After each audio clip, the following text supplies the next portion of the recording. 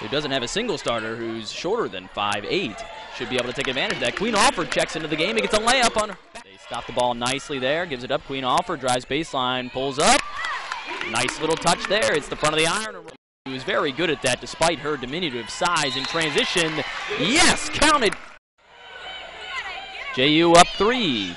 Having trouble scoring lately. Breonna Brown working down low. She's good. Splits 2 Owl defenders. Puts it up under 10 on the shot clock. No good on a layup. Knocked away and taken again by Queen Alford.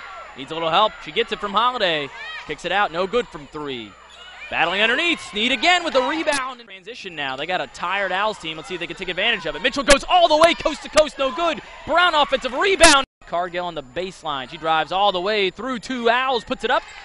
Driving, kicking, baseline jumper. Brown, good. Edwards. She's going to go and kick. Wilson for 3 in the corner. Good.